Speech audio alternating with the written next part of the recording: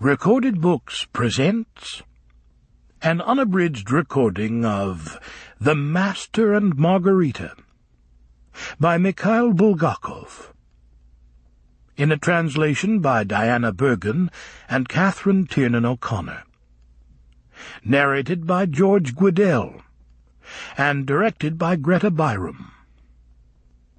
This book is copyrighted 1995 by Ardis Publishers. This recording is copyrighted 2006 by Recorded Books. An audacious revision of the stories of Faust and Pontius Pilate, The Master and Margarita is recognized as one of the essential classics of modern Russian literature. The novel's vision of Soviet life in the 1930s is so ferociously accurate that it could not be published during its author's lifetime, and appeared only in a censored edition in the 1960s. Its truths are so enduring that its language has become part of common, everyday Russian speech. And now, The Master and Margarita. Part 1. From Goethe's Faust. And so who are you, after all? I am part of the power which forever wills evil and forever works good.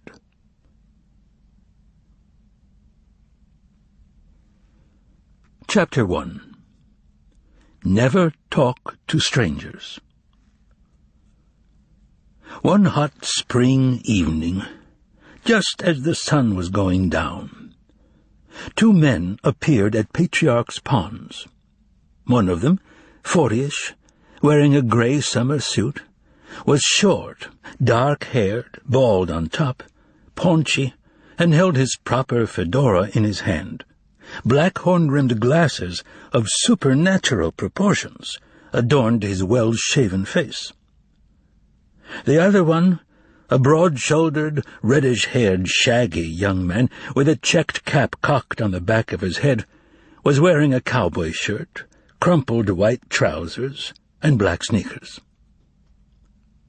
The first man was none other than Mikhail Alexandrovich Berlioz, editor of a literary magazine and chairman of the board of one of Moscow's largest literary associations, known by its acronym, Masolit. And his young companion was the poet Ivan Nikolaevich Ponyarев, who wrote under the pen name Bezdomny. After reaching the shade of the newly budding linden trees, the writers made a beeline for the colorfully painted refreshment stand bearing the sign, Beer and Cold Drinks. And here it is worth noting the first strange thing about that terrible May evening. Absolutely no one was to be seen, not only by the refreshment stand, but all along the tree-lined path that ran parallel to Malaya Bronaya Street. At a time when no one, it seemed, had the strength to breathe, when the sun had left Moscow scorched to a crisp and was collapsing in a dry haze somewhere behind the Sadovaya Ring, no one came out to walk under the lindens, or to sit down on a bench, and the path was deserted. "Give me some Narzan water," said Berlioz. "There isn't any," replied the woman at the refreshment stand, taking umbrage for some reason. "Got any beer?" inquired Bezdomny in a hoarse voice. "The beer will be delivered later," the woman answered. "So what have you got?" asked Berlioz. "Apricot juice, only it's warm," said the woman. "Well, give us that then." The apricot juice generated an abundance of yellow foam, and the air started smelling like a barber shop. The writers drank it down and immediately began hiccuping, paid their money, and went over and sat down on a bench facing the pond with their backs to Bronaya Street. Here, the second strange thing happened, which affected Berlioz alone. He suddenly stopped hiccuping, his heart pounded, and stopped beating for a second, then started up again, but with a blunt needle lodged inside it. Besides that, Berlioz was seized with a groundless fear so intense that he wanted to run away from Patriarch's ponds that very minute without looking back. Berlioz looked around miserably, not knowing what had frightened him.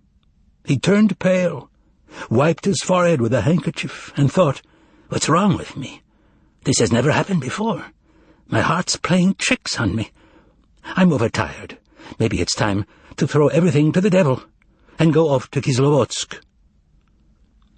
And then the hot air congealed in front of him, and out of it materialized a transparent man of most bizarre appearance. A small head with a jockey cap, a skimpy little checked jacket that was made out of air. The man was 7 feet tall, but very narrow in the shoulders, incredibly thin, and his face, please note, had a jeering look about it. Berlioz's life was so arranged that he was unaccustomed to unusual happenings. He turned even paler, opened his eyes wide, and, in a state of confusion, thought, "This can't be." But alas, it was. And the tall, transparent man swayed from left to right in front of him without touching the ground. At this point, Berlioz was so overcome with terror that he shut his eyes, and when he opened them, he saw that it was all over. The mirage had evaporated, the man in checks had vanished, and the blunt needle had dislodged itself from his heart. "What the devil?" exclaimed the editor. "You know, Ivan, I think I almost had a sunstroke just then. Maybe even something like a hallucination." He tried to smile, but alarm still flickered in his eyes, and his hands were shaking. Gradually, however, he calmed down, fanned himself with his handkerchief, managed a fairly cheerful, "Well, and resumed the conversation that had been interrupted by the apricot juice. This conversation, as was learned subsequently, was about Jesus Christ. The fact is that the editor had commissioned the poet to write a long anti-religious poem for the next issue of his journal. Ivan Nikolaevich had composed the poem, and in a very short period of time at that. But unfortunately, it had not met with the editor's approval. Bezdomnia had painted the central character of his poem, that is, Jesus, in very dark colors, and yet, in the editor's opinion, the whole poem had to be rewritten. And so now the editor was giving the poet a kind of lecture on Jesus in order to point out to him his basic error. It is hard to say what had ultimately led Ivan Nikolaevich astray, the descriptive power of his pen or his complete ignorance of his subject matter. But the Jesus whom he portrayed emerged as a, well, totally lifelike figure, a Jesus who had once existed, although, admittedly, a Jesus provided with all sorts of negative traits. Thus, Berlioz wanted to prove to the poet that the important thing was not what kind of man Jesus was, good or bad, but rather that Jesus, as an individual, had never existed on earth at all, and that all the stories about him were mere fabrications, myths of the most standard kind. It should be noted that the editor was a well-read man, and in his speech he made very clever allusions to ancient historians such as the famous Philo of Alexandria, and the brilliantly educated Flavius Josephus, neither of whom had said a word about the existence of Jesus. With a display of solid erudition, Mikhail Alexandrovich also informed the poet, in passing, that the passage in Book 15, Chapter 44 of Tacitus's famous Annals, where mention is made of Jesus' execution, is nothing but a later fraudulent interpolation.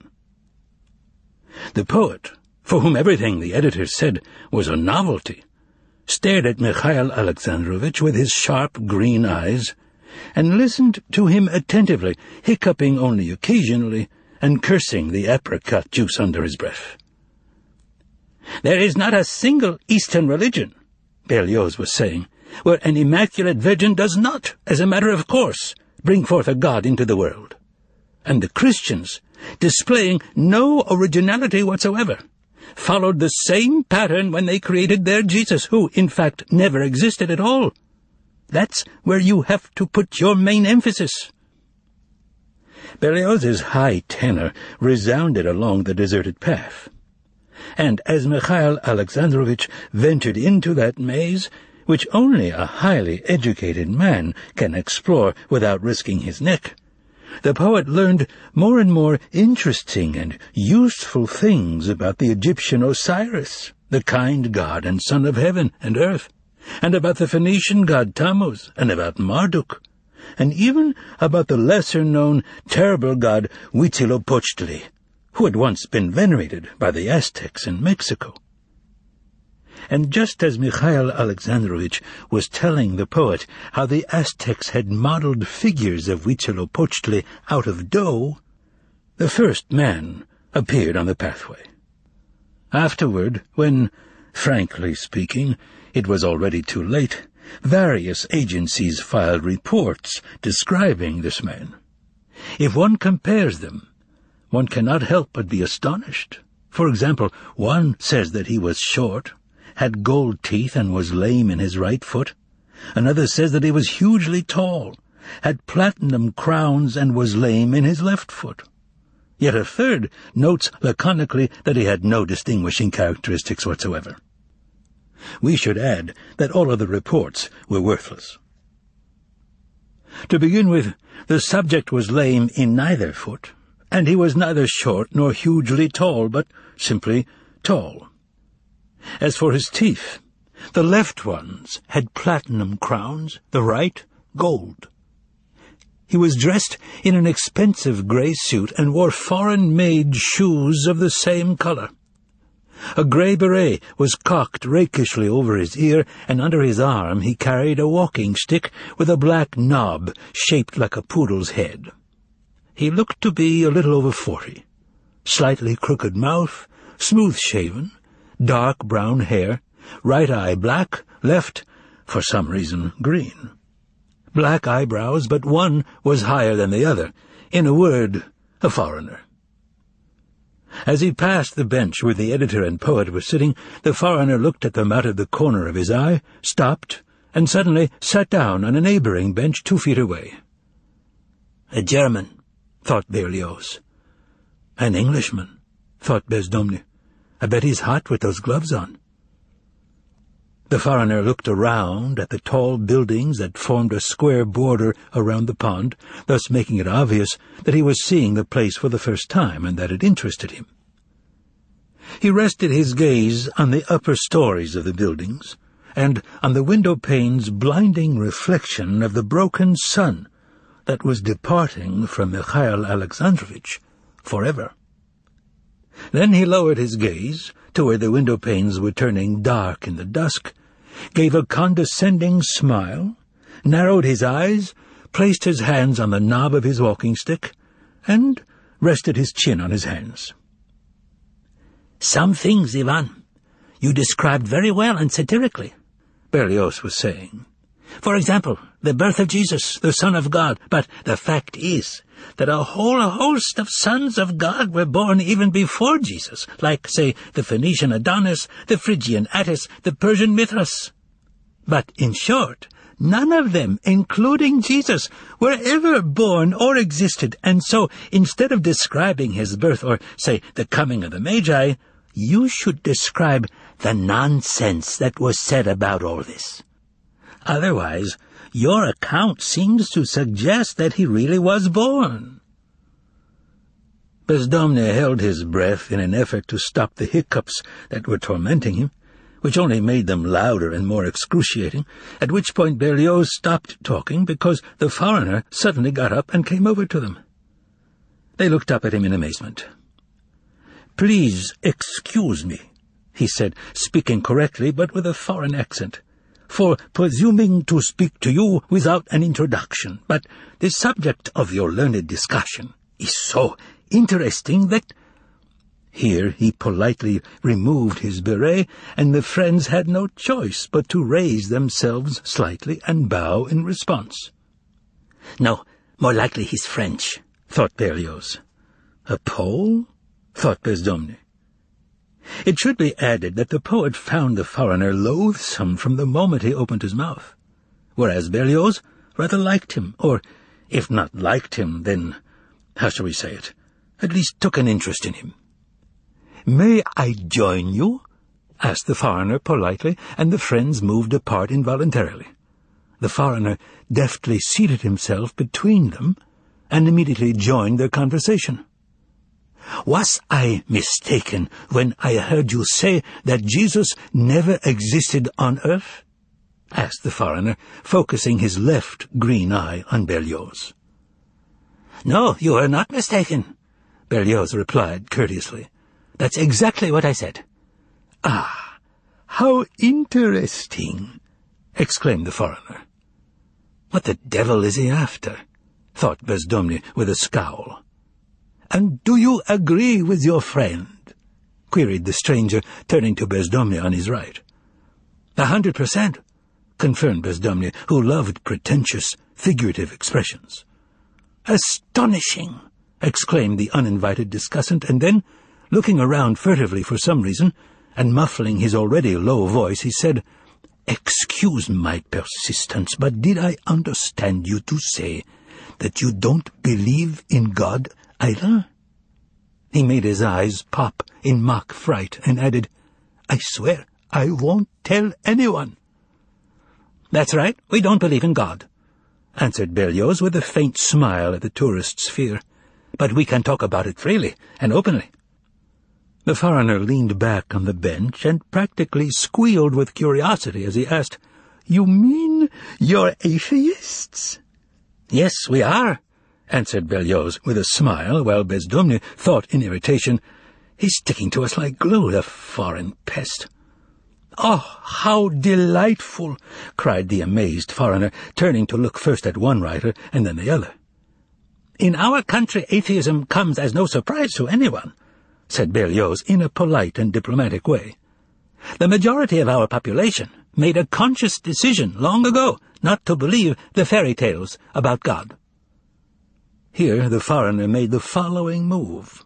He got up, pressed the astonished editor's hand, and uttered these words, "Allow me to thank you with all my heart." "What are you thanking him for?" queried Bezdomny, blinking.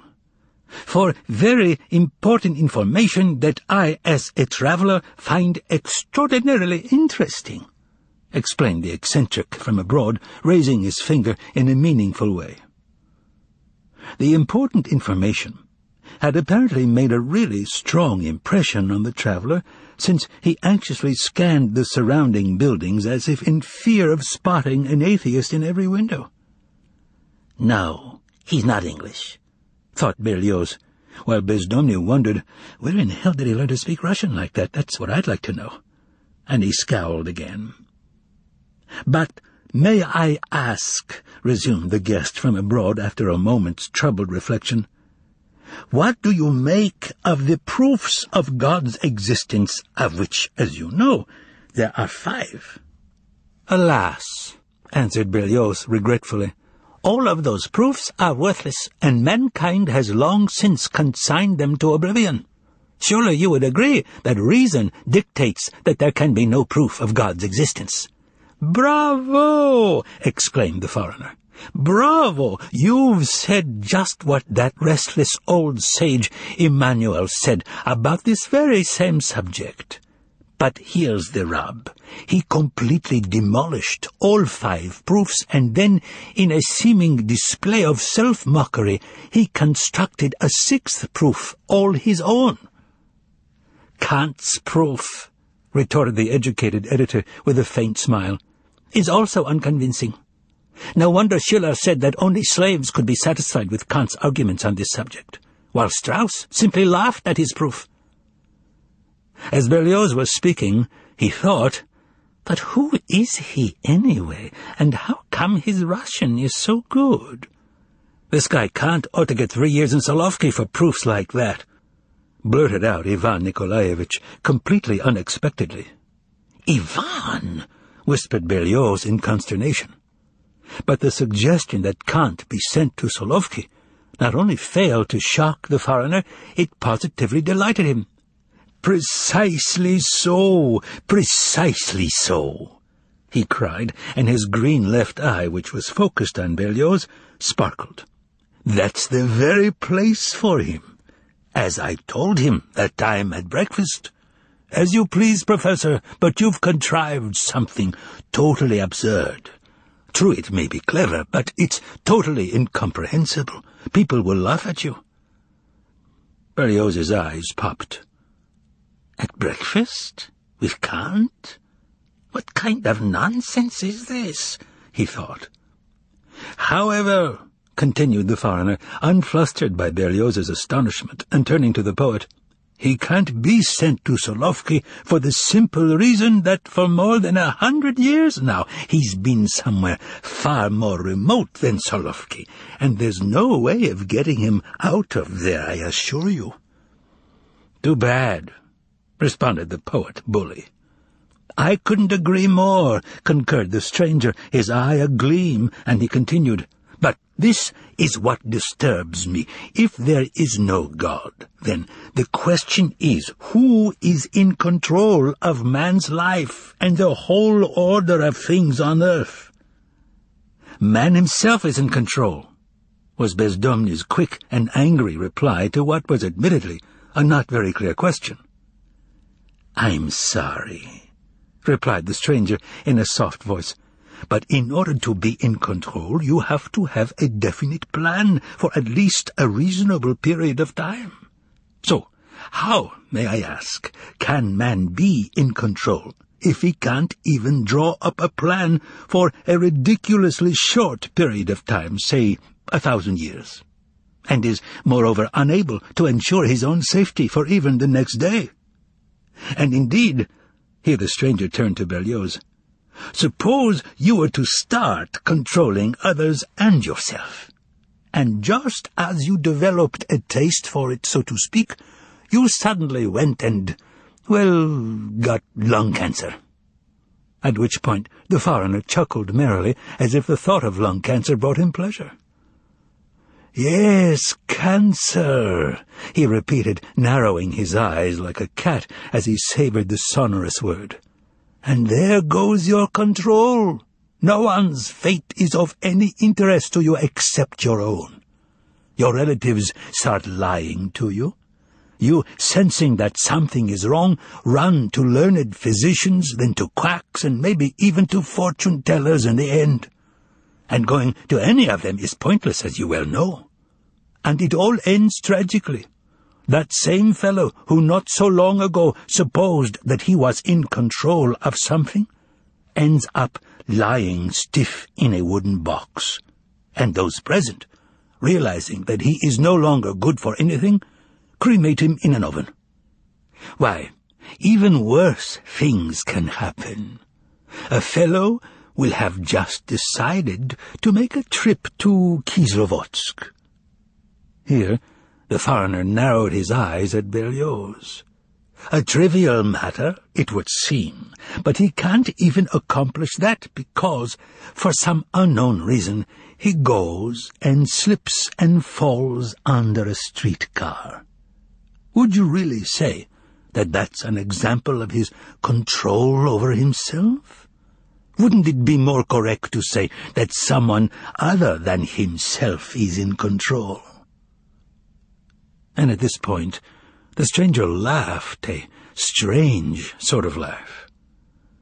Berlioz listened with rapt attention to the unpleasant story about cancer and the streetcar, and uneasy thoughts began to trouble him. "He's no foreigner.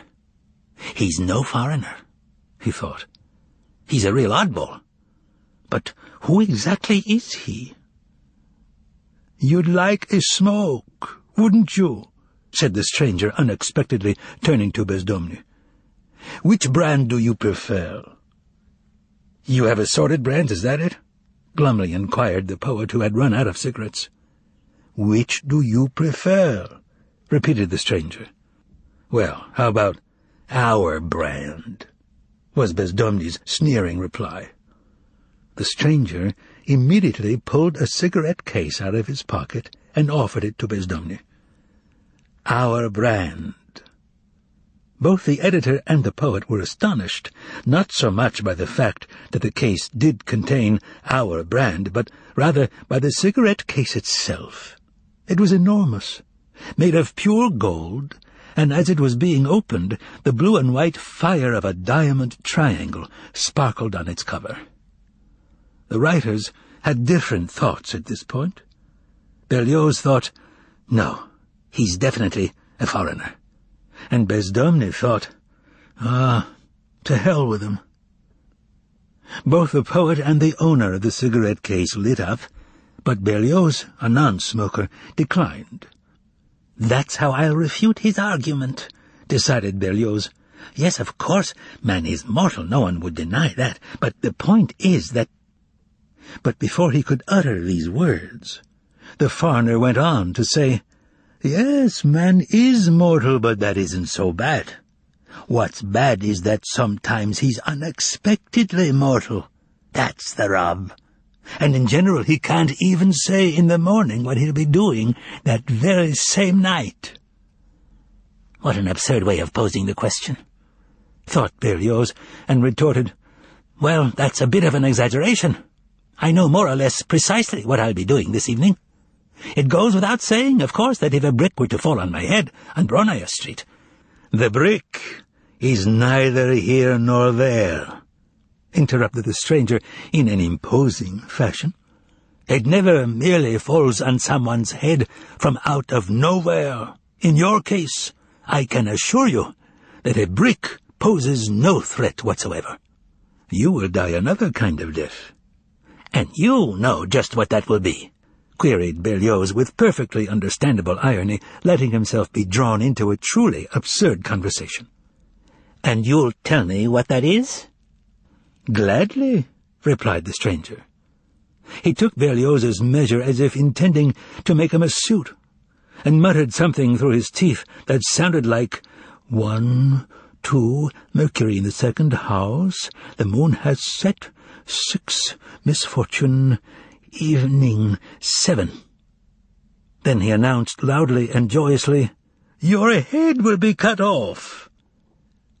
Bezdomny glared fiercely and malevolently at the impertinent stranger, and Berlioz asked with a crooked smile on his face, by whom, namely? Enemies? Interventionists? No, replied his interlocutor, by a Russian woman, a member of the Komsomol. Grunted Berlioz, irritated by the stranger's little joke. Well, excuse me, but that's highly unlikely. No, please excuse me, replied the foreigner, but that's how it is. By the way, I wanted to ask you, what will you be doing this evening if it's not a secret? It's not. First, I'm going home to my place on Sadovaya, and then at 10 there's a meeting at Masolit, which I'll be chairing. No, that can't be, firmly protested the foreigner. And why is that? Because, replied the foreigner, narrowing his eyes and looking up at the sky where the blackbirds were circling noiselessly in anticipation of the evening coolness. Anushka has already bought the sunflower oil, and not just bought it, but spilled it as well. So, the meeting won't take place. At this point, as one might expect, silence fell under the lindens. Excuse me, resumed Berlioz after a pause, looking at the nonsense-spouting foreigner. But what's sunflower oil got to do with it? And who is this Anushka? Here's what the sunflower oil has to do with it, interjected Bezdomny suddenly, evidently deciding to declare war on their uninvited interlocutor. You haven't by any chance spent some time in a mental hospital, have you? Ivan! Softly exclaimed Mikhail Alexandrovich. But the foreigner was not the least bit insulted, and he burst out with a hearty laugh. I have indeed, and more than once. he exclaimed, laughing, his unsmiling eye still focused on the poet. "And where haven't I been? I'm only sorry I never managed to ask the professor what schizophrenia is, so you'll have to ask him yourself, Ivan Nikolaevich." "How do you know my name?" "Goodness, Ivan Nikolaevich, who doesn't know you?" At which point the foreigner pulled the previous day's literary gazette out of his pocket, and Ivan Nikolaevich saw a picture of himself on the front page, and underneath it some of his poems. But the evidence of his fame and popularity, which had so delighted the poet the day before, now gave him no pleasure whatsoever. "Excuse me," he said, and his face darkened, "but could you wait a minute? I'd like to have a word with my colleague." "Oh, by all means," exclaimed the stranger. "It's so pleasant here under the lindens, and besides, I'm in no hurry to go anywhere." "Look here, Misha," whispered the poet after taking Berlioz aside. "He isn't a tourist at all, but a spy. He's a Russian emigre who's managed to get back here. Ask to see his papers or he'll get away." "You really think so?" whispered Berlioz anxiously, thinking to himself, "He's probably right." "Mark my words," hissed the poet in his ear. "He's playing the fool, in order to pump us for information. You heard how well he speaks Russian," said the poet, looking at the stranger out of the corner of his eye to make sure he did not run off. "Come on, let's grab him or he'll get away." The poet took Berlioz by the arm and led him over to the bench. The stranger was no longer seated on the bench, but was standing near it, holding a small booklet bound in dark grey, a thick envelope made of good quality paper, and a visiting card. "Excuse me," he said with importance, looking intently at the two men of letters, "but in the heat of our discussion I neglected to introduce myself. Here is my card, my passport, and my invitation to come to Moscow as a consultant." They became embarrassed. "Damn, he's heard everything," thought Berlioz, and he made a polite gesture to show that a presentation of papers was not necessary. When the foreigner thrust them at the editor, the poet managed to make out the word "professor" written on the card in foreign letters, and also the first letter of his surname, the double V, a W. Meanwhile, the editor mumbled and embarrassed, "I'm very pleased to meet you." And the foreigner shoved the documents into his pocket. Thus, relations between them were restored, and all three again sat down on the bench. "So you've been invited here as a consultant, Professor?" asked Berlioz. "Yes, that's right." "Are you a German?" queried Bezdomny. "Who, me?" replied the professor, and suddenly grew pensive. "Yes, I suppose I'm a German," he said. "Your Russian is first-rate," observed Bezdomny. "Oh, in general I'm a polyglot and know a great many languages," answered the professor. "And what is your field?" inquired Berlioz. "I'm a specialist in black magic." "Well, I'll be—" flashed through Mikhail Alexandrovich's head. And is it in that capacity that you've been invited here?" stammered Berlioz. "Yes, it is," affirmed the professor, and he went on to explain. "Some authentic manuscripts of the 10th century master of black magic, Gerbert of Aurillac, have been discovered here in your state library, and I've been asked to examine them. I'm the only person in the whole world who's qualified to do so." "Ah, so you're a historian, then?" asked Berlioz, with great respect and relief.